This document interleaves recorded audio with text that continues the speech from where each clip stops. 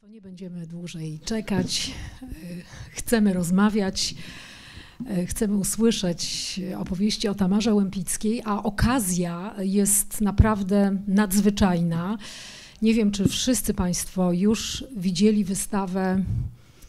Jeśli tak, to zazdrościmy Państwu, że jeszcze jej Państwo nie widzieli, a jeśli Państwo ją widzieli, to tym bardziej cieszyć się będą naszą rozmową. A, są z nami wnuczka artystki, pani Wiktoria Łempicka, prezes Tamara Art Heritage. Kłaniam się. Dzień dobry. Oh, thank you.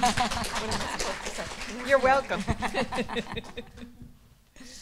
Ladies and gentlemen, without further ado, we are going to start. We would like to talk and listen to the stories of Tamara Łempicka and about her, especially that we have a great opportunity. And I don't know if you've already seen the exhibition. If not, we envy you that you still have it ahead of you.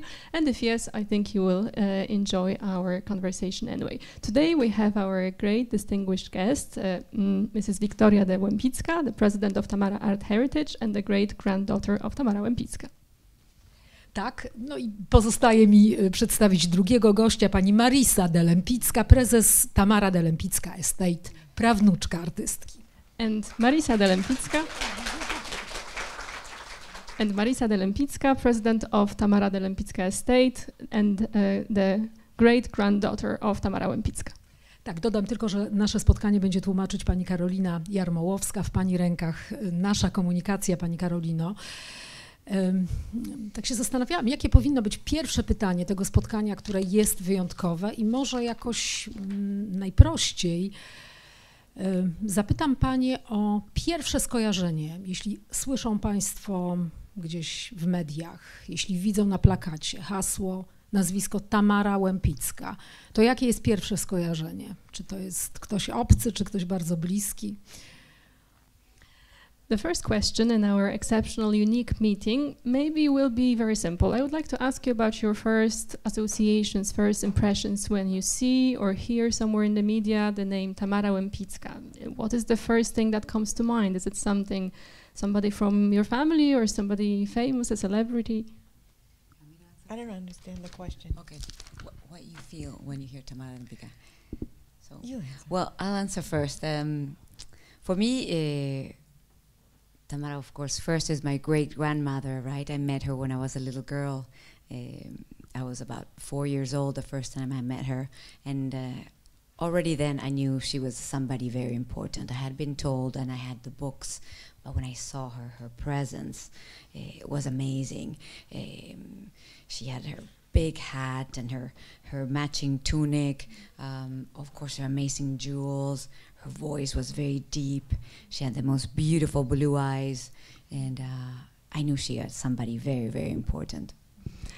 Oczywiście dla mnie Tamara Łempicka jest to moja prababcia, moja rodzina i poznałam ją pierwszy raz, kiedy miałam 4 lata i już wcześniej wiedziałam, że jest kimś wyjątkowym. Słyszałam o niej dużo od rodziny, ale kiedy ją pierwszy raz zobaczyłam, zrobiła na mnie ogromne wrażenie. Wszystko, począwszy od kapelusza, tuniki, która pasowała do całego stroju, wspaniała biżuteria, głęboki głos i piękne niebieskie oczy. Podobne pytanie wobec tego do pani Wiktorii Łempickiej. Czy w rodzinie, czy w domu był kult Tamary Łempickiej? Czy to zawsze był ktoś wyjątkowy, czy jednak postać z podręczników historii sztuki? A similar question to Mrs. Wiktoria Łempicka. At home, how was Tamara Łempicka regarded? Was there a sort of a cult of Tamara Łempicka at home? Was she regarded as someone unique, great, somebody from the handbooks of art history?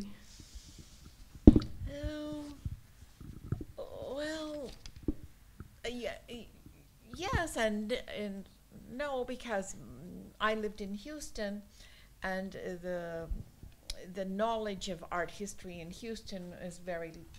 I'm sorry. It's better. The knowledge of art history in Houston was rather limited. Houston was not very sophisticated, and she was not. She was more regarded as an eccentric grande dame, European, different, Difficult.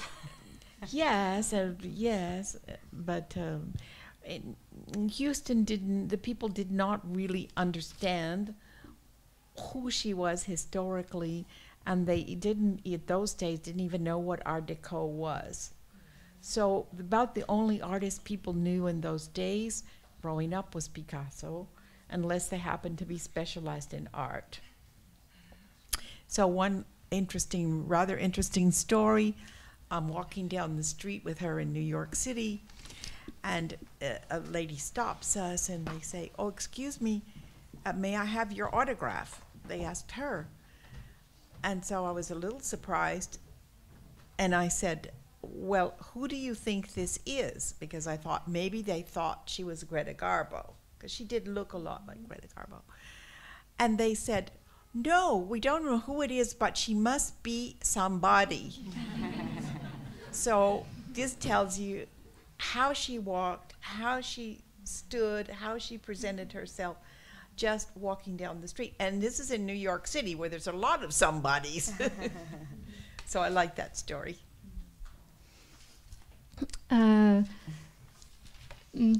To znaczy tak i nie, to będzie moja odpowiedź na to pytanie. Ja mieszkałam w Houston, w Teksasie, i tam wiedza o historii sztuki może nie jest tak rozpowszechniona, jest bardzo ograniczona, nie jest to jakieś wyrafinowane miejsce. Ona bardziej była widziana jako osoba ekscentryczna, jako dama, Europejka, osoba inna, trochę może trudna. W Houston jej sztuka nie była rozumiana. Tak naprawdę tam niewiele osób wiedziało, czym jest w ogóle Art Deco, i jedynym artystą, o którym wszyscy słyszeli, był Picasso, chyba że ktoś zajmował się profesjonalnie sztuką czy historią sztuki. Jedna historia, którą tutaj przytoczę, która mnie się bardzo podoba, to kiedy byłyśmy razem z Tamarą Łempicką w Nowym Jorku, przechadzałyśmy się po ulicy i podeszła w pewnym momencie kobieta do Tamary i chciała autograf. Ja, zdziwiona, że ktoś ją rozpoznaje, zapytałam się, a czy wie pani, kim jest ta osoba, bo myślałam, że może ktoś pomylił ją z Gretą Garbo, bo troszeczkę przypominała ją urodą. I wtedy ta osoba prosząca o autograf powiedziała: "Nie, ja nie mam pojęcia, kto to jest, ale to musi być ktoś". Po prostu sam jej sposób bycia, chód, postawa wytwarzały taką aurę, a to był Nowy Jork, gdzie takich osób znaczących jednak jest dosyć dużo.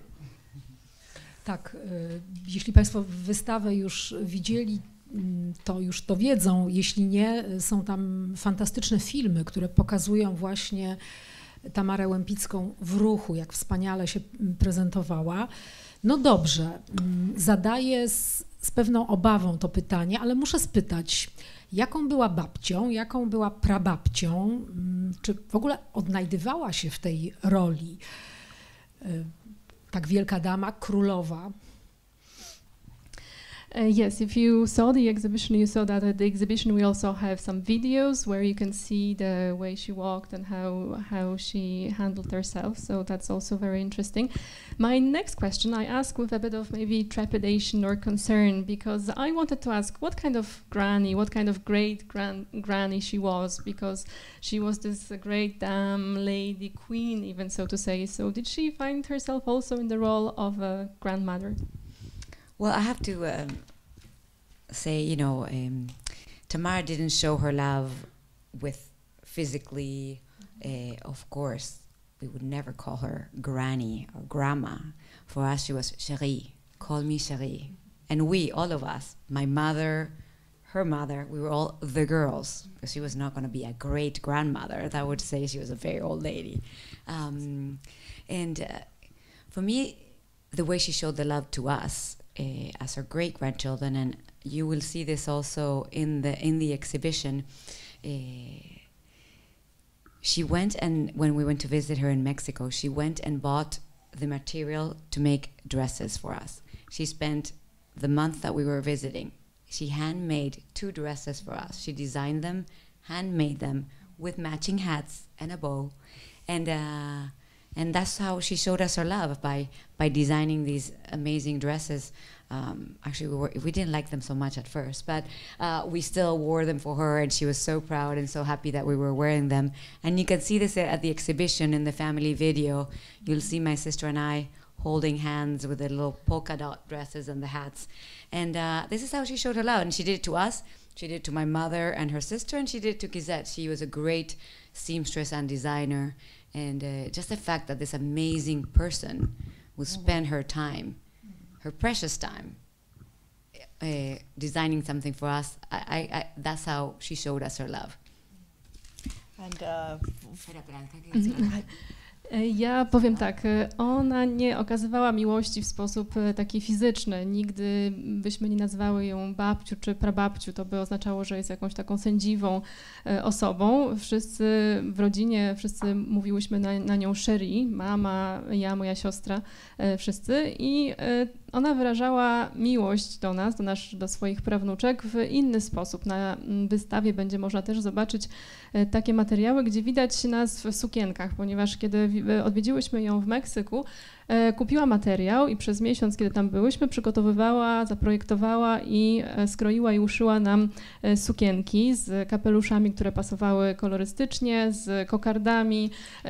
Wszystko zrobiła od początku sama i do końca nam się na początku te sukienki nie podobały, ale mimo to nosiłyśmy je i razem z siostrą widać nas na wystawie, na zdjęciach, kiedy mamy te sukienki w kropki na sobie i w taki sposób okazywała swoją miłość. To samo w przypadku mojej mamy, swojej córki Kizet i sam fakt, że taka niezwykła, wyjątkowa osoba poświęciła czas, żeby przygotować dla nas, zaprojektować ubrania, było już dla nas coś to bardzo znaczącego.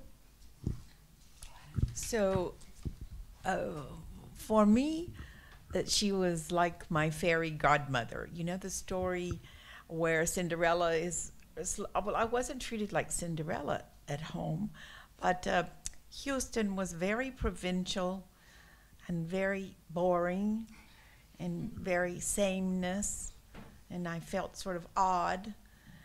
And she came the first time, and she invited me and took me to Paris, showed me the museums in Paris in her special way. We'd go into the room of Botticelli, and she said, "Don't look at these other Botticellis. This is the important one."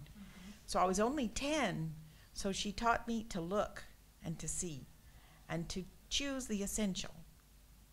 So that's an important lesson, and for me, she was just magical grandmother, and she did that all of my youth, took me to the museums and to the grand hotels. Every time we went anywhere in Europe, we always stayed in the grand hotels. And coming from Houston, this was really magical.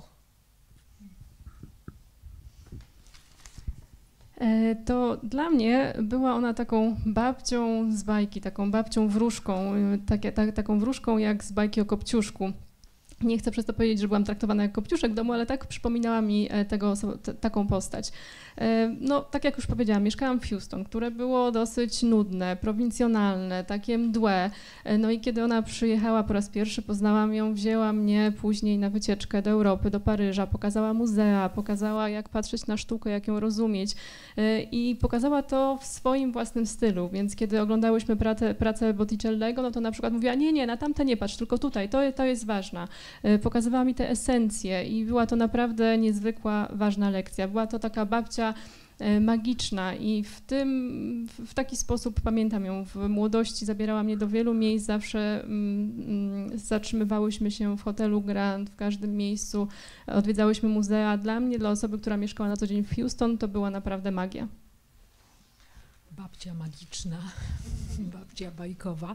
Tak, ale jednak nie zapominajmy, że rozmawiamy o wielkiej artystce.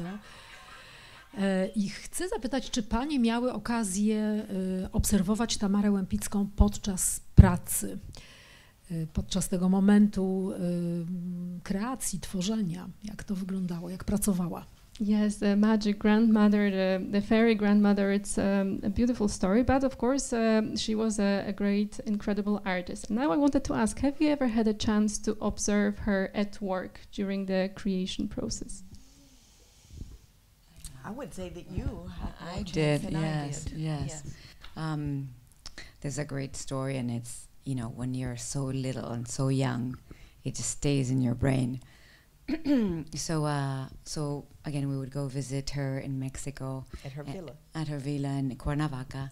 And she painted, a lot of people don't know this, but Tamara painted until the day she died. Her Art Deco paintings are some of the most famous, but she continued painting her whole life, experimenting with abstracts, palette knives, and you will see many of these paintings at the exhibition for the first time, so it's important. So one night, it's my sister and I was the big one, my sister was the little one. So she invites me, since I'm the big one, she invites me to spend the night in her room. She had 2 beds in her room, this purple, everything was purple. She loved actually lilac, a lilac color. So the bedspreads were lilac, the walls were lilac, everything was lilac. And she loved to paint by the window. And she painted in the day, but she also painted in the evening. That's why we can see she loved the Caravaggio-esque kind of lighting. So this was the evening, I'm already in bed, and I remember the smell of the oil paintings, and she's painting. She had a little smock with paint, and she was probably 75, 76 already. Yeah. And but I'm in bed, and she's like, and she's painting, and she says, you know, Marissa, when I was young, we lost everything. We had to escape, and we had to flee St. Petersburg, where I was living. And we lost everything. We lost our properties, our homes, many of our friends, and I had to start over in Paris. And I thought, I'm going to start painting, and I'm going to become the most sought after portrait painter of the day. And with every painting I'm going to sell, I'm going to buy myself a diamond bracelet. And I'm not going to stop until I have diamond bracelets from here, she did this, from here to here. And you can see, and she did this, I mean, you can see here in the photographs, amazing diamond bracelets. But we have to think, sorry I'm going too long, but it has to, the diamond bracelets were not only beautiful things, but for her was also the security. So if she needed to flee again, she could take those diamond bracelets with her and start again. So this is a great story. Tak, ja mam związaną anegdotkę, taką historyjkę, która utkwiła mi w pamięci. Byłam wtedy małą dziewczynką i to było również podczas odwiedzin w willi w Meksyku, w Cuernavace. I jedna rzecz, którą nie wszyscy wiedzą, to, że Tamara Łempicka malowała aż do dnia swojej śmierci. Oczywiście te prace z epoki Art Deco są najbardziej znane, ale również później miała malowała w innych stylach, w stylu abstrakcyjnym, malowała również szpachlą i niektóre z tych prac po raz pierwszy można zobaczyć właśnie na wystawie tutaj w Muzeum Narodowym w Krakowie, więc to o tym warto wspomnieć. Ale wracając do tej historii, ja z moją siostrą byłyśmy właśnie w Meksyku, a ja jestem jako ta starsza, zostałam poproszona, żeby pójść właśnie i zaproszona do tego, żeby pójść do sypialni oraz spać w sypialni Tamary Łempickiej. Ona tam miała 2 łóżka, ja już byłam wtedy w łóżku, bo byłam, tak jak już powiedziałam, mała, wszystko było na fioletowo, w zasadzie taki liliowy kolor, kołdra, tapeta, wszystko i ona tam miała piękne, duże okno, przy którym malowała zarówno w dzień, ale również w nocy. Podobało jej się takie oświetlenie w stylu Caravaggia, więc wykorzystywała też późniejsze godziny, nie tylko poranek i pamiętam zapach farb, pamiętam ten fartuch ubrudzony farbą, który miała na sobie. Miała wtedy jakieś 75 lat. Ja już leżałam w łóżku i ona wtedy powiedziała do mnie: wiesz co, kiedy byłam młoda, straciliśmy wszystko. Musiałam uciec z Petersburga, przeprowadziłam się do Paryża, wtedy zaczęłam malować i postawiłam sobie za cel to, że będę najbardziej pożądaną artystką, malarką na świecie. I powiedziałam sobie wtedy, że za każdy sprzedany obraz kupię sobie brylantową bransoletkę. Aż do momentu, kiedy będę miała tych bransoletek i pokazała wtedy odtąd dotąd, mniej więcej od nadgarstka do łokcia. I faktycznie są zdjęcia, gdzie widać, że jest obwieszona bransoletkami, ale z drugiej strony te bransoletki oczywiście były piękne, ale chodziło również o zabezpieczenie, o to, żeby można było w jakiś sposób później wykorzystać je jako formę zabezpieczenia majątku. Tak, chciałam zapytać o polskie korzenie Tamary Łempickiej. Myślę, że różnych biograficznych zawiłości teraz nie wyjaśnimy, bo co biografia to jest inna wersja, ale chciałam zapytać, czy te polskie korzenie jakoś w niej tkwiły? Czy zdarzało się, że wracała do nich? Bo jednak Tamara Łempicka, jej twórczość ma w pełni taki międzynarodowy charakter. Ale pytanie o te początki chyba ma sens, szczególnie w Polsce tutaj. Now I would like to ask about her Polish roots. So, of course, we're not here during this meeting going to clarify the biography because there are multiple versions of in every biography, but I wanted to ask you whether she came back to her Polish roots because her art is of international character. However, being here in Poland, I cannot not ask this question about whether she came back to the Polish roots, whether you could feel this also in her. Well, the language, the mother tongue, she spoke Polish with my mother frequently, particularly if she didn't want my sister and I to understand what she was saying. So when they had secret so that was, and to us it sounded like okay, they're saying something little children are not supposed to hear. So the language was always with her, although she spoke about 7 languages fluently. But she always maintained Poland. Second of all, when she presented herself to people, she always said, I'm Tamara. She used Łempicka because that's the way it was pronounced in Paris.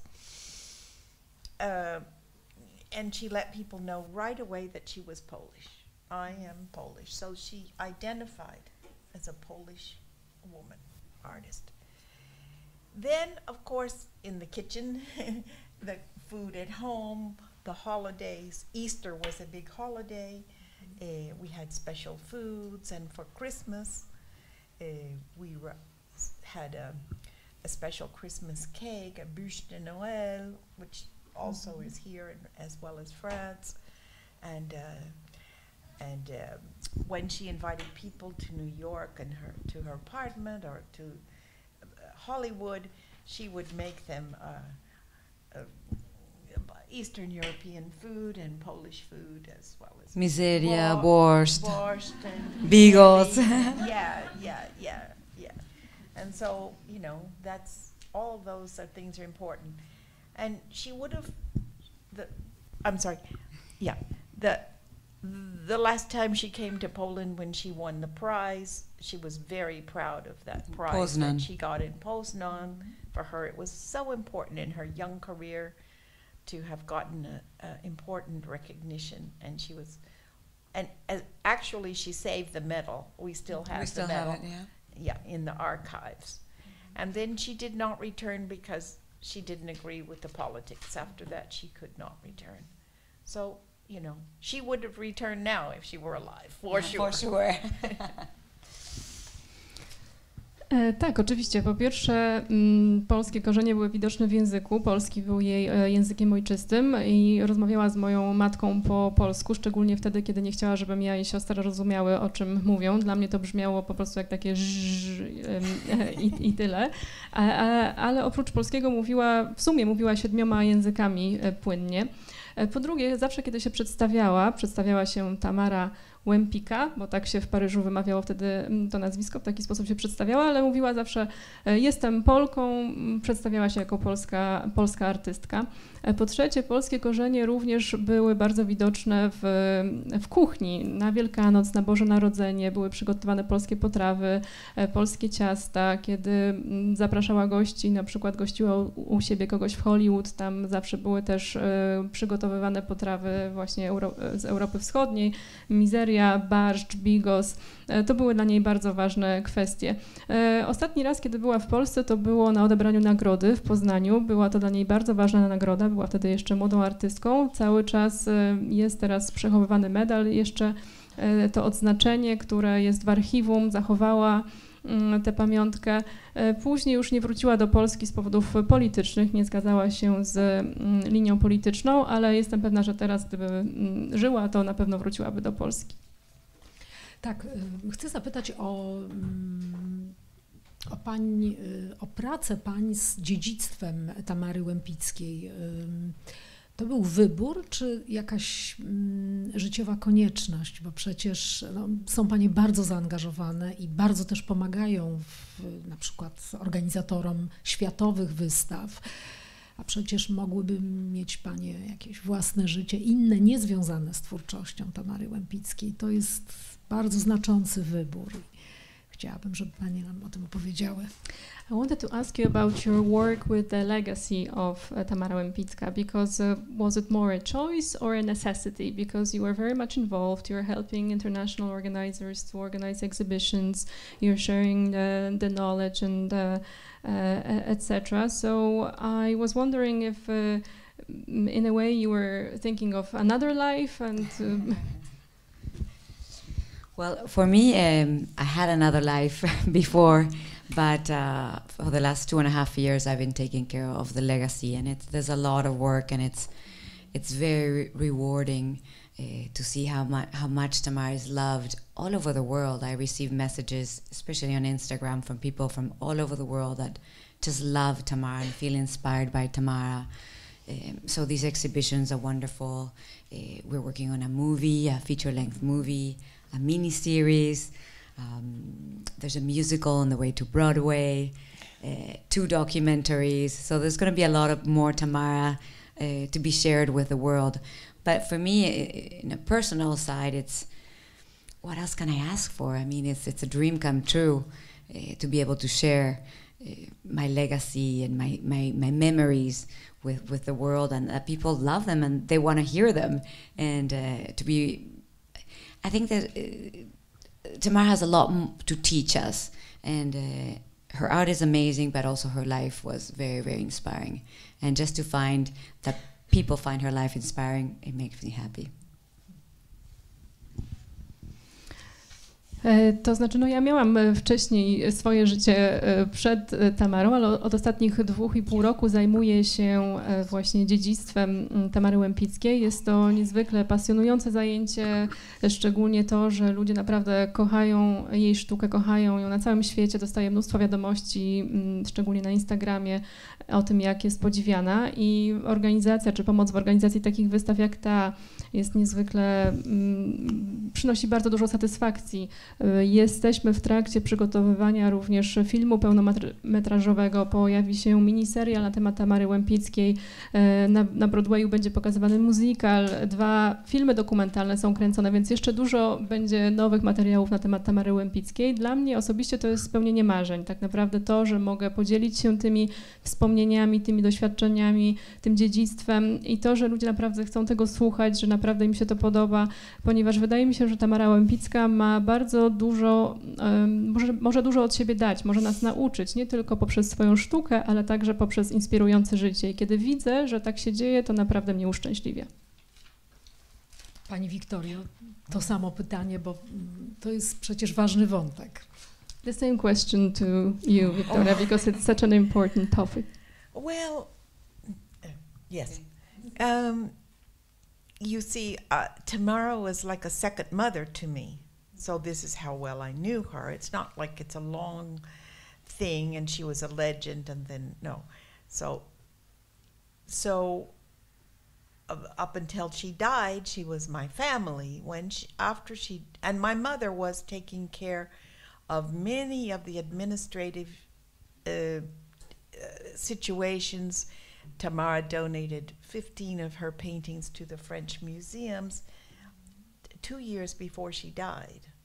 So Tamara was concerned about her legacy. She wanted to be remembered, you see, and with a certain status, because you can be remembered, but if your works are in museums, then it's a different story, particularly the French museums. So after she died, my mother continued. So this is a long thing. My mother continued to do this work. I was living in Argentina and really didn't sort of take the reins from my mother until my mother died in 1980. 1980, Tamara died. So 1980 to 2001, my mother was taking care of the estate, following up what she had done all her life when Tamara was alive. Then when my mother died, I stepped in to continue relations with the museums, the correspondence, relations with the collectors, to collect all the archives in one place, to collect the different paintings, etc. So, and Marisa was busy with her career, and she had a university degree in business administration and then a career in business. I never dreamed, and I wanted her to do her own life, her own thing. I didn't force her at all. Never even occurred to me. But at one time, things started getting too much for me to handle. And I got, and then at one time she had a break between one job and another. So I said, why don't you help with what I'm doing?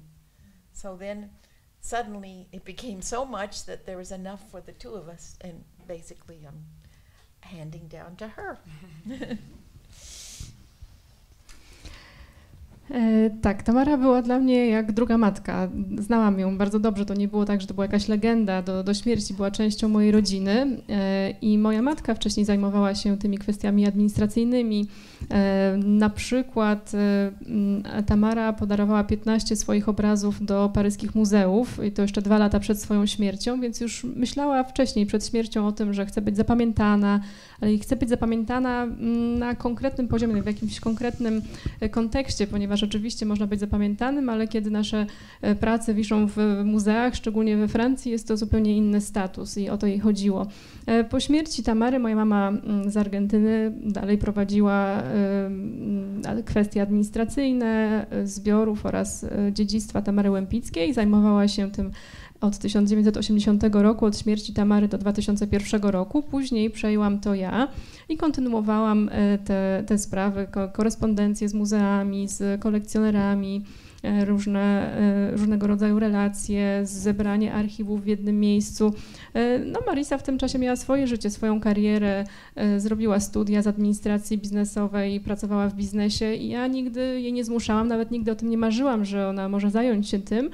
No ale w pewnym momencie to już było dla mnie troszeczkę za dużo tej pracy i akurat złożyło się to z czasem, kiedy Marisa miała przerwę między jedną a drugą pracą i ja wtedy zapytałam się, czy może nie chciałaby mi pomóc i teraz właśnie po kolei jakby przekazuję w jej ręce administrację i dalszą pracę z dziedzictwem Tamary Łempickiej. Tak. Sorry, it was a long story. I znając twórczość Tamary Łempickiej, podziwiając ją tutaj na wystawie, właściwie tej opowieści się nie dziwimy, ponieważ te najmocniejsze, najwspanialsze, najbardziej znane obrazy to są Tamary Łempickiej, to są wizerunki silnych, mocnych, pewnych siebie, samoświadomych kobiet.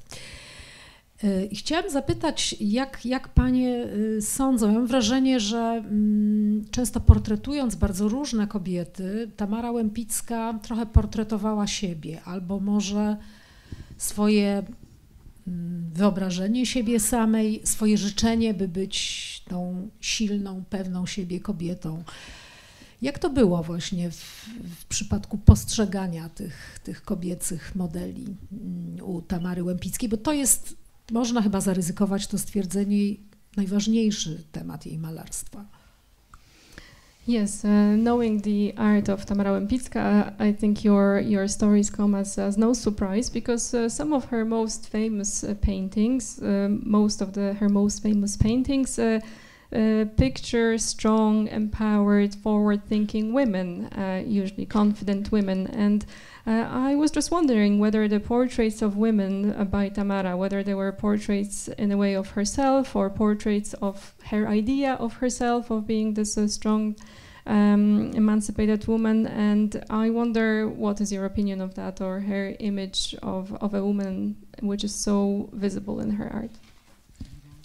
Yeah. Well, we have to remember Tamara was a portrait painter. So many of these women she was hired to paint. This is the way she saw these women, and this is the way these women wanted to be portrayed. They knew that Tamara would paint in this glamorous, strong, almost cold sometimes, style, and this is the style that we know today. then, of course, she painted several covers for the magazine Didam.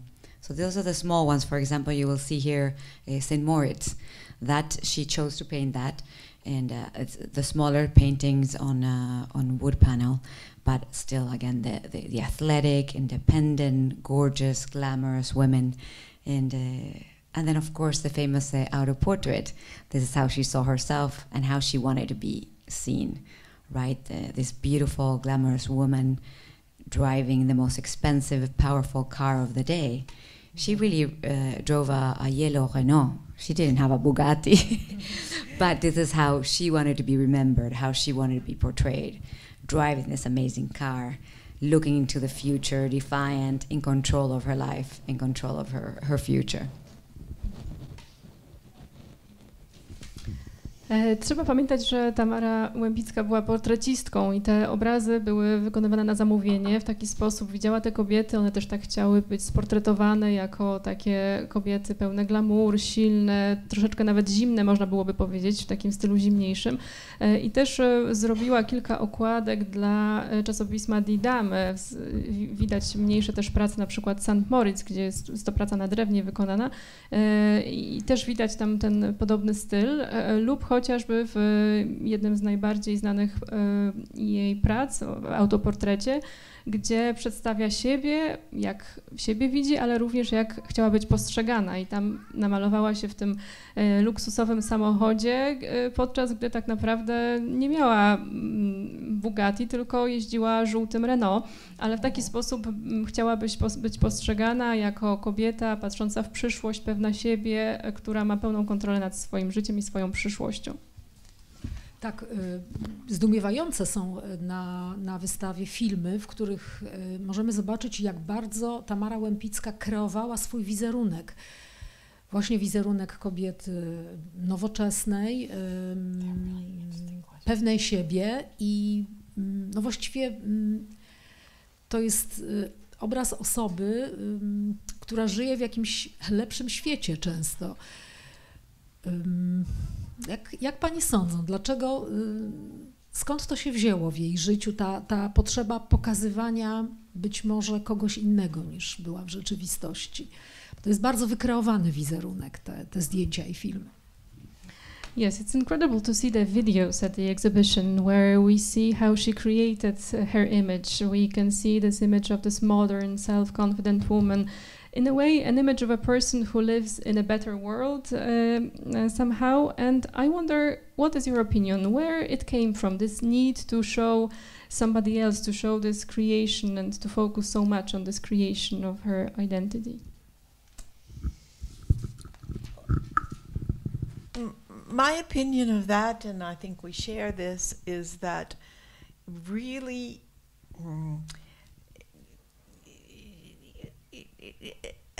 ever since she was a child, she enjoyed being sort of the center of attention. And so she was thinking that maybe she might be a pianist. She noticed that her mother and grandmother took her to the theater here in Warsaw. And she noticed, she noticed that the pianist was receiving a lot of applause, and that gave the wow at the end of the. So she thought, oh, that's nice. I can do that, and then I will receive the love of all these people. Well, she started with a few piano lessons, and it wasn't so easy. It was very difficult, and then she wasn't so gifted at it. So she abandoned that right away.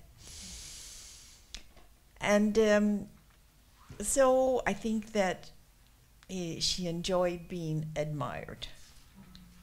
Then, when she found herself in Paris,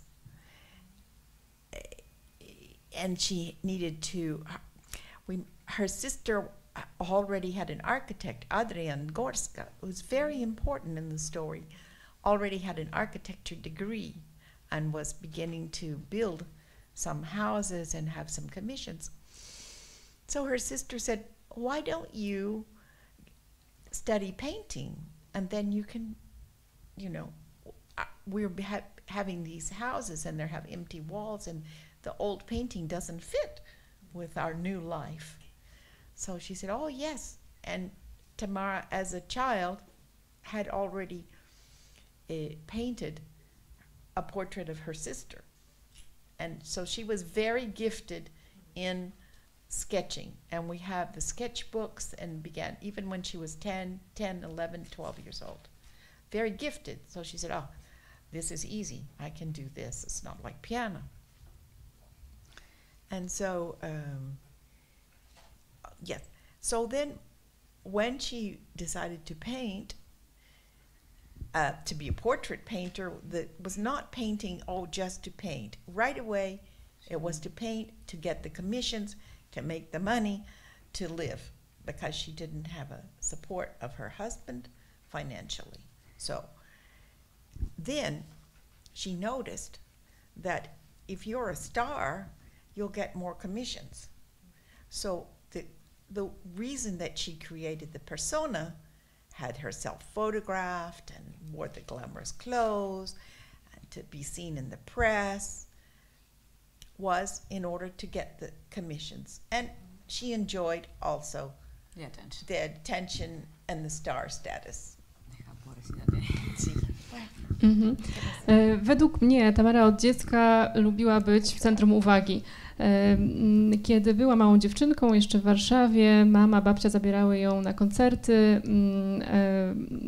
Zaczęła wtedy myśleć o tym, czy może nie zainteresować się i nie zostać pianistką, ponieważ podobało jej się to, że tam pianista otrzymywał ogromne uznanie po koncertach i pomyślała, że to może być coś dla niej. Na początku zaczęła nawet kilka lekcji, ale okazało się to trudne, nie miała specjalnie talentu do gry i porzuciła bardzo szybko pianino, ale lubiła być podziwiana. Kiedy była w Paryżu, to członek jej rodziny, jej brat Adrian, już był wtedy architektem uznanym, projektował mieszkania sławnym ludziom i wtedy padła sugestia, że może mogłaby studiować malarstwo, ponieważ kiedy zmieniano projekt mieszkania, często w tych nowych projektach te stare obrazy nie pasowały już do nowego wystroju wnętrza i tak pojawił się pomysł, ona to podchwyciła, ponieważ już jako mała dziewczynka malowała, szkicowała.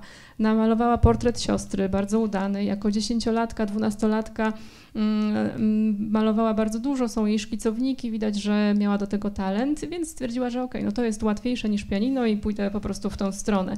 Kiedy zdecydowała się, że będzie malować, robiła to po to, żeby uzyskać już zamówienia płatne, ponieważ potrzebowała zarabiać pieniądze, jej mąż nie był w stanie finansowo wtedy jej utrzymać i wtedy zorientowała się też, że bycie taką gwiazdą po prostu przyniesie jej więcej zamówień. Więc te kreacje, ubrania, pojawianie się w prasie, zdjęcia było między innymi po to, żeby po prostu uzyskać więcej zamówień, a z drugiej strony również lubiła ten status gwiazdy i bycia podziwianą. Tak, i nie mamy z tym żadnego problemu, ponieważ Tamara Łempicka naprawdę była wspaniałą międzynarodowej klasy artystką. Pytanie o jej fenomen. Chciałabym, żeby panie obie się też z tym pytaniem zmierzyły, bo ono jest rzeczywiście chyba jakoś tam kluczowe. Jak to wytłumaczyć, że twórczością Tamary Łempickiej nie tylko interesują się, ale podziwiają jej twórczość właściwie osoby, które często w ogóle nie interesują się sztuką, nie bywają w muzeach, ale jej obrazy są rozpoznawane. Jej biografia, no nie tyle, że jest znana może na wyrywki, ale również jej legenda jej towarzyszy. I często zainteresowanie sztuką się kończy na Tamarze Łempickiej, więc jest to fenomen. Jak go wytłumaczyć? Yes, thank you for this answer. We have no problem with the creation of Tamara Łempicka because she was a world-class exquisite artist. And the next question maybe to both of you about the phenomenon of Tamara Łempicka, in the meaning that how to explain that the art of Tamara Łempicka is recognized, valued not only by people interested in art, but also people who don't go to museums, who don't find maybe art so interesting, and her biography is more or less known by many people, this legend that goes with her, and very often people not so much interested in art are finding it also interesting, and then with this finishes their interest in art with Tamara Łempicka. Any explanation for that? For me, I think Tamara's the Łempicka's art is iconic. It's just, you see it and you recognize it right away. and also it stays with you, the colors. I mean, you can see right here, this is called the brilliance, right? I mean, you see this, there's nothing, I've never seen anything quite like that. So I think it really stays with you, the colors, the eyes, the red lips. In a way, maybe it's simple, but so if you're not accustomed to art, you can understand this painting, you can see it, you can think, for Tamara, art had to be beautiful. I think beauty is an international language, a language that goes different. You don't have to be educated. I think we can all understand beauty, and I think that was in Tamara's. Of course, you can see many layers, but the main thing was she wanted to create beautiful art, and I think we can all understand that. And I think that it makes it simple. Wydaje mi się. Yeah, I agree with that. And just one thing I wanted to add that's very interesting, my experience in the United States, very often they never heard of Tamary Łempicka, nothing. But if I show the picture of the auto-portrait, oh, this picture, I know this picture, I love this picture. This is my favorite artwork. So That's true. the picture is not yet associated with the name in the United States, but we hope that it will be. Tak, wydaje mi się, że po prostu Tamara Łempicka i sztuka to jest to pewnego rodzaju ikona, ponieważ zapadają w pamięci kolory, styl. Nawet tutaj jak widzimy na ekranie tę pracę, blask, która zostaje w pamięci. Są to czasem przykłady bardzo proste. Sztuka być może, która przemawia również do osób, które nie są przyzwyczajone do obcowania z nią na co dzień i nawet osoba, która do tego nie jest przyzwyczajona, jest w stanie tę pracę docenić. Dla Tamary Łempickiej ważne było piękno i wydaje mi się, że piękno jest językiem międzynarodowym, uniwersalnym. Oczywiście są tam jeszcze inne warstwy, ale po prostu jej sztuka jest po prostu piękna. I jeszcze tutaj komentarz od mamy, że tak, że zgadzam się z tym i moje doświadczenie w Stanach Zjednoczonych mówi o tym, że kiedy mówię Tamara Łempicka, mówię imię, nazwisko, czy Tamara de Lempicka, w zależności od wymowy, to ludzie mówią nie kojarzę, ale kiedy pokazuję autoportret, wszyscy, no tak, przecież wiem, uwielbiam, to jest mój absolutnie ulubiony, najukochańszy obraz, więc jeszcze w Stanach Zjednoczonych prace oraz nazwisko nie są kojarzone, ale mamy nadzieję, że to się również zmieni w przyszłości. Tak, jeszcze chwilę chciałabym porozmawiać o wystawie tutaj krakowskiej. Ona jest bardzo szczególna, bo być może Państwo już zwrócili uwagę na to, że jest skupiona przede wszystkim na malarstwie. Nie ma tam prac na papierze, nie ma drobiazgów związanych z biografią artystki, tak jak na przykład było w Lublinie. Wiem, że Tamara Łempicka ma taką publiczność, która wędruje i podróżuje za nią po Polsce, akurat jest taka możliwość. Tu w Krakowie przede wszystkim malarstwo i są też na tej wystawie takie obrazy, pani Marisa już o tym wspomniała, są i prace abstrakcyjne, są także przepiękne martwe natury, ale są również portrety, które mogłyby się nie kojarzyć z twórczością tej artystki, niezwykle poruszające przedstawienia uchodźców, czy ogromnej siły portret starszej siostry zakonnej. Pokazuje to, mam wrażenie, artystkę z zupełnie innej perspektywy, takiej trochę nieoczekiwanej, niekreowanej. Czy ten taki ciemniejszy nurt był również obecny mocno w jej twórczości, czy przede wszystkim zostało to światło, ta nowoczesność, ten modernizm, ten świat, który się zmieniał i zawsze szedł do przodu?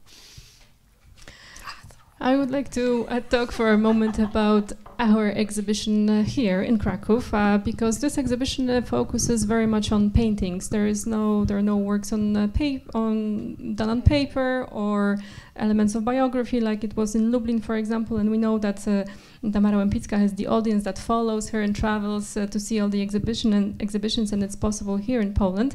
But the Kraków exhibition focuses on paintings, and like already was explained by Marisa, that there are some abstract works, there is still life, but also some images that we may not directly associate with Tamara For example, the moving image of refugees or a portrait of an elderly nun, which shows a different face of Tamara. And I wanted to ask about this darker side, darker topics. Were they also an important part, or maybe it was more about the modernism, the lighting, and the forward future thinking and the future ideas?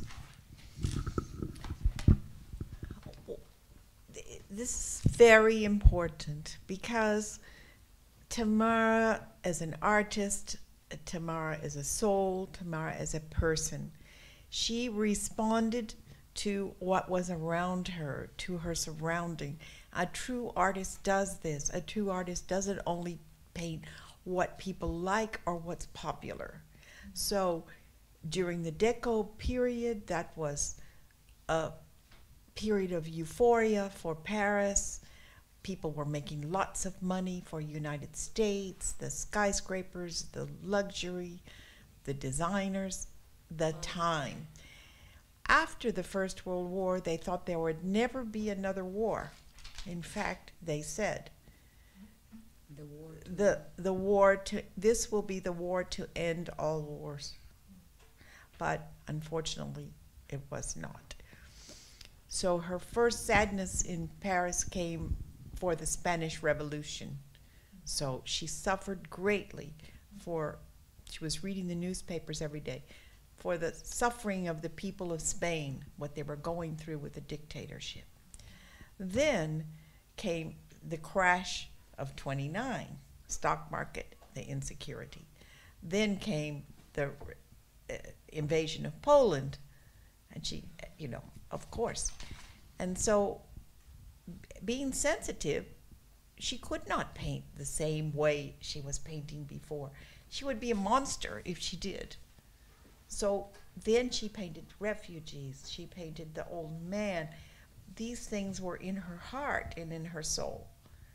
And so then the abstract work, the later work, these were things that were part of the art movements of the 60s and of the 50s.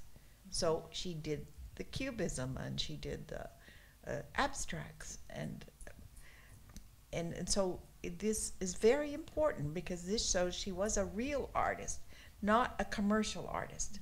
A commercial artist always paints the same thing over and over because that's what the people want. So. Tak, to jest bardzo ważna kwestia, ponieważ Tamara była artystką w swoich pracach, w swojej duszy, jako osoba. Ona reagowała na otoczenie, tak jak powinna to robić prawdziwa artystka, prawdziwy artysta. W trakcie, w epoce Art Deco, oczywiście tam w Paryżu, w Stanach Zjednoczonych była taka aura luksusu, projektanci, dużo pieniędzy. Po II wojnie światowej z kolei wydawało się, że kolejnej wojny już nie będzie. Mówiono, że to wojna, która zakończy wojny na przyszłość. Niestety pomylono się. Więc później to, co działo się na świecie, rewolucja hiszpańska, Tamara była bardzo tym przejęta, czytała na bieżąco wiadomości i dotykało ją bardzo cierpienie Hiszpanów. Później 1929 rok, krach na giełdzie, następnie kolejne wydarzenia historyczne, inwazja na Polskę. Jako wrażliwa osoba, jako artystka nie byłaby w stanie malować w taki sam sposób. To by zrobiło z niej jakiegoś potwora, dlatego zmienił się jej styl, zaczęła malować w inny sposób, stąd prace przedstawiające uchodźców czy starszą zakonnicę, to było po prostu w jej sercu wtedy. Ona jakby malowała w to, również wpisywała się w nurt, który panował w latach 60., 50., kubizm, styl abstrakcyjny, o tym już mówiliśmy, ale tak naprawdę ważne jest to, że była prawdziwą artystką, która reagowała i zmieniała swój styl w zależności od tego, co działo się na zewnątrz, i to ją odróżniało od artystki typowo komercyjnej. Artysta komercyjny po prostu maluje cały czas to samo i to samo, ponieważ tego chcą ludzie. Muszę się przyznać, że najbardziej na tej wystawie zaskoczyły mnie martwe natury, wspaniałe, malowane z jakąś szaloną maestrią. Podobno, ciekawa jestem, czy ta anegdota jest prawdziwa, podobno w jednym z muzeów jeden z tych obrazów początkowo miał zapis, że jest dziełem XVII-wiecznym. Tak znakomicie Tamara Łempicka miała opanowany warsztat. Myślę, że to jest także jeden z powodów jej ogromnego sukcesu, że z jednej strony była niezwykle nowoczesna, a z drugiej strony doskonale rozumiała i znała dawne malarstwo. I have to admit that one of the works that really impressed me most at this exhibition are the still lifes. And I heard even an anecdote that in one of the museums, when one of the still life paintings was shown, it was signed as a work from a 17th century because of the, I don't know if it's true or not, because of the way it was really true to the coloring and everything. So that really shows the exceptional skill of Tamara, that on the one hand she was a modern painter, but also understood and had a great skill and knowledge of the old masters. What's the question? What's the question? Just a question about the story, whether the story about this work being from the 17th century, is it true? I hadn't heard that it was signed by that in that way, but what is true is the people that really know art know the skill that is involved. Before she painted colors, in her studies, her draftsmanship was greatly admired. So the drawings, really the structure, the science that's behind it is important. And she greatly admired the Renaissance, and as well as the Flemish, and I suppose that would be the still life, the Flemish techniques. And one extraordinary thing you might not know, many of the greatest paintings were painted on wood panels. So that requires a very special and technique and very special brushes so that you don't see one single stroke, only the smoothness. Akurat nie słyszałam, nie wiem, czy był podpisany ten obraz jako XVII-wieczny, ale tak to jest. Osoby, które znają się na sztuce, tak jak Tamara się znała, mają też świetny warsztat i ona była podziwiana również jako kolorystka. Jej rysunki zawsze były podziwiane, jeżeli chodzi o warsztat, strukturę i całą jakby wiedzę, umiejętność. Znała techniki dawnych mistrzów, szczególnie mistrzów flamandzkich, i myślę, że to między innymi jest właśnie odzwierciedlone w tych pracach w martwej naturze. A też nie wiem, czy wszyscy wiedzą, że bardzo wiele prac stworzyła na drewnie, na panelach drewnianych, i to jest również bardzo wymagająca technika, która wymaga użycia specjalnych pędzli, i specjalnej techniki, żeby nie było widać pociągnięcia pędzlem, tylko właśnie bardzo, bardzo gładką powierzchnię, więc warsztat naprawdę miał opanowany idealnie. Chciałam zapytać, jak paniom się podoba krakowska wystawa, ponieważ domyślam się, że znają panie niezliczone wystawy Tamary Łempickiej pod różnymi kątami, realizowane z różnym zestawem prac. I just wanted to ask you, how do you like the Kraków exhibition? Because I assume that you have seen many exhibitions which present and showcase Tamara's work, so I wonder what is your impression of the exhibition here in Kraków? We'll both answer that. Extraordinary, delightful, courageous, interesting, and I've seen since she died. I've been to almost every exhibition, 13 exhibitions internationally, Japan, Mexico, Vienna, Rome, London, Paris, Italy, many places. So I've seen each curator has their own special way of showing the work, of telling the story. It's quite interesting. But this is one of the most interesting ones I find, the one I like the best, because he included many of the later works, and I particularly enjoyed the lighting dark with the spotlights. So that's my opinion. So, you, Marisa? Let her. Okay. Mogę podsumować to w ten sposób. Niesamowita, odważna, ciekawa. Ja widziałam prawie wszystkie wystawy prac Tamary Łempickiej na świecie, które były. Między innymi 13 wystaw międzynarodowych w Japonii, Meksyku, w Wiedniu, w Rzymie, w Londynie, w Paryżu, w innych miejscach, również we Włoszech. I każdy kurator ma swój własny styl i swoją własną specyfikę, ale muszę przyznać, że ta wystawa krakowska jest dla mnie jedną z najbardziej interesujących, z najbardziej ciekawych, z jedną z najlepszych, ponieważ kurator tutaj również umieścił wiele późniejszych prac i niezwykle podoba mi się to, w jaki sposób prace zostały oświetlone z takim punktowym światłem. I just want to say like two things. It's a wonderful exhibition. I love the black walls with the spotlight. It really enhances Tamara's paintings. It's like the colors, you will see if you haven't seen it, the colors come from the painting to you. It's almost like they have a light behind them, right? And it's perfect way to show a Olympica painting. But we have to thank the private collectors that were courageous enough, we have one right here, to lend us the paintings, because many people abroad are afraid with the war relatively close. So it took courage for these private collectors to lend us these paintings. They understood that this was a very important museum and that Tamara needed to be back in Poland as well. We're also very excited to share our own private collection and our family movies. Those have never been shown. So we're hoping that you will see another side of Tamara, a softer side of Tamara, something new. Ja chciałam dodać dwie rzeczy. Po pierwsze, wystawa jest naprawdę wspaniała. Piękne, czarne tło, to punktowe światło. Wydaje się, jeżeli Państwo jeszcze nie widzieli, to Państwo zobaczą, że te kolory po prostu wychodzą z obrazu, tak jakby obrazy były oświetlone od tyłu. To jest naprawdę idealny sposób na pokazanie tych prac. I tutaj chciałabym też podziękować prywatnym kolekcjonerom, jeden z nich jest tutaj też na sali, za to, że zgodzili się wypożyczyć swoje prace, ponieważ wiele osób miało obawy, tutaj tocząca się wojna za naszą wschodnią granicą, więc dziękujemy za tę odwagę.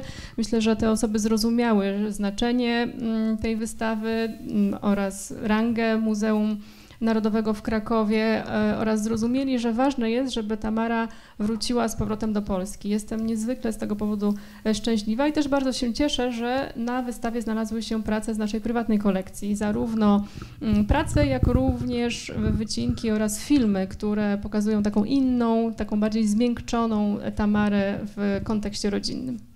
Szanowni Państwo, szansa, by zadać pytanie bohaterkom dzisiejszego spotkania. Podejdę z mikrofonem, jeśli tylko zobaczę znak ręką albo okiem. No questions from the audience. Bardzo, bardzo proszę i serdecznie zachęcam, bo sytuacja naprawdę jest wyjątkowa. Bardzo proszę. Whose questions are about? Hello, have you ever were thinking about being an artist? You or maybe somebody with your family, from your family, because maybe sometimes you were drawing where nobody see. Maybe you were thinking, oh, maybe I'm so talented as my grandma or my grandma. Not really. I think there's only one Tamara. Yes, there's only one Tamara. No. Szybko tego przetłumaczyło pytanie, czy któraś z pań kiedykolwiek myślała o karierze artystki, że może właśnie jakieś rysunki gdzieś są w szufladach, które warto byłoby pokazać, ale odpowiedź jest jednoznaczna, że absolutnie nie jest tylko jedna Tamara. Szanowni Państwo, podchodzę z mikrofonem. Tak, ja myślę, że to będą... I think we answered all the questions. Lots of. Tak, Chyba odpowiedziałyśmy na wszystkie pytania. jest... O, bardzo proszę. I thought those were the audience questions. I'm wondering, do you have Tamara's painting in your houses? Your like private ones? We used to. Yes.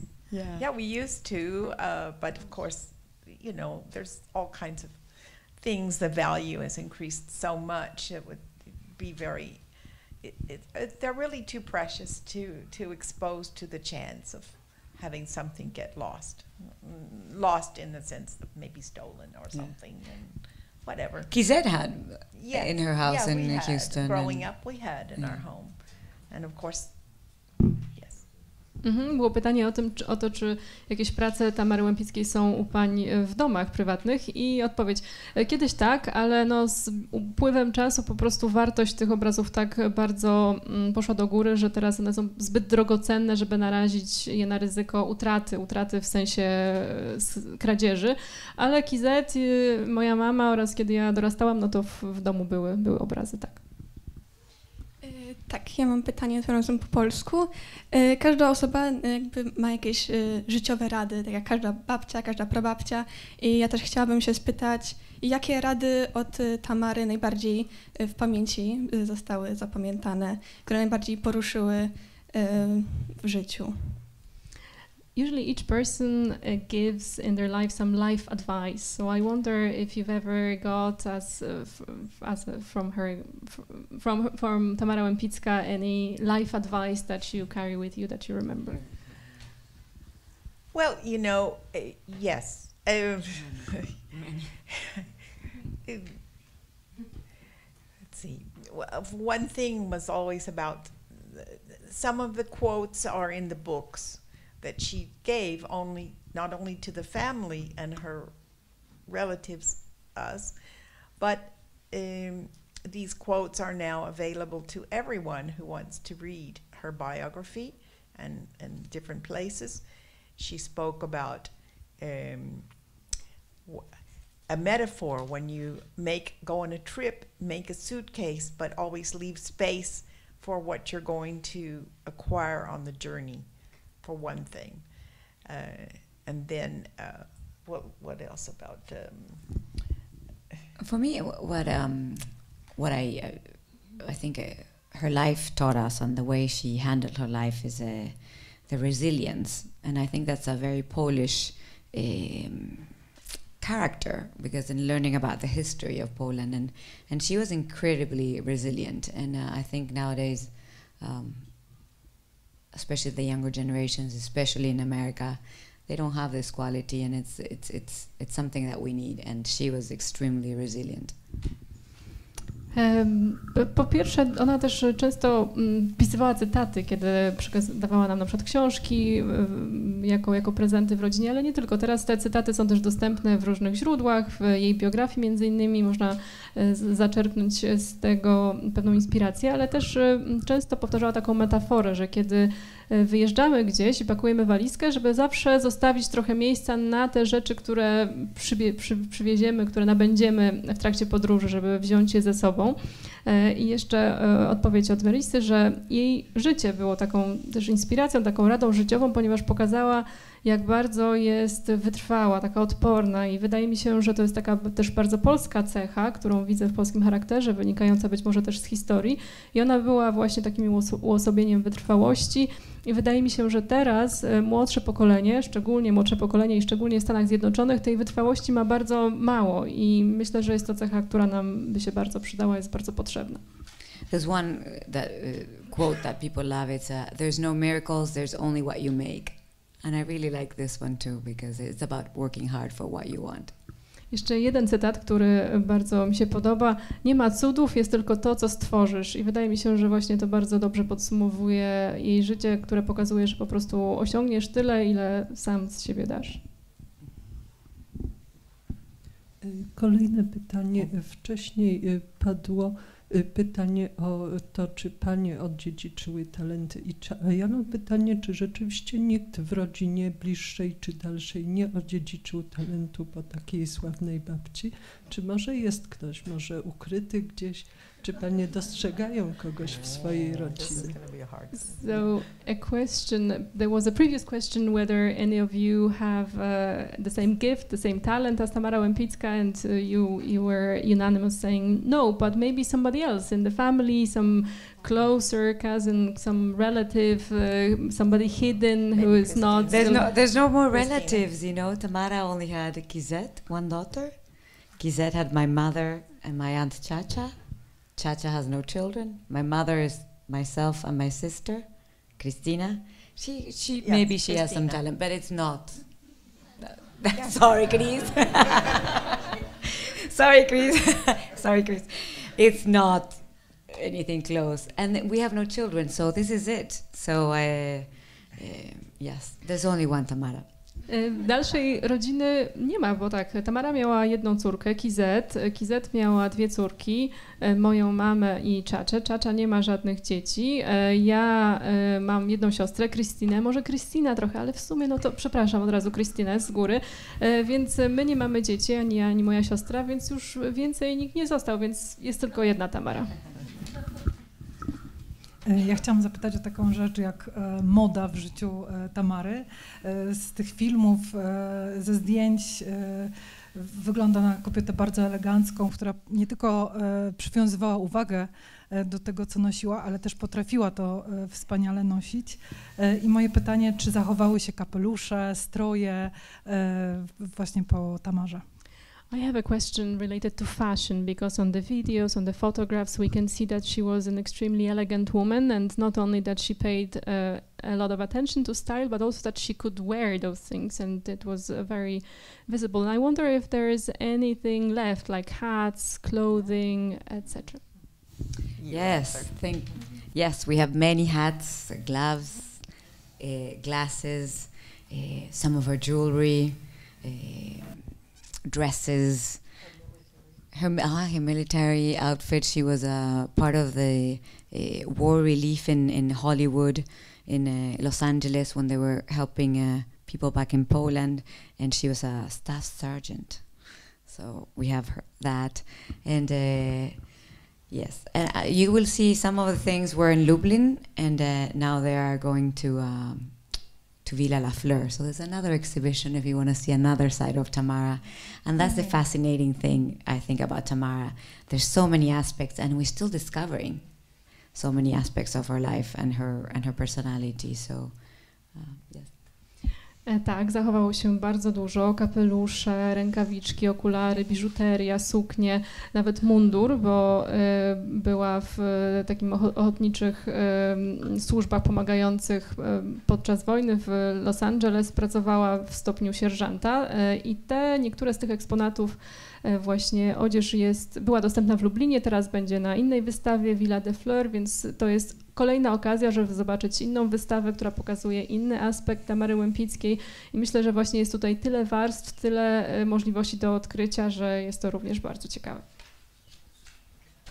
Bardzo Państwu dziękujemy, bardzo Paniom dziękujemy. Pani Wiktoria de Lempicka, Pani Marisa de Lempicka, bohaterki dzisiejszego spotkania. Bardzo serdecznie dziękuję. Thank you for coming. Thank you.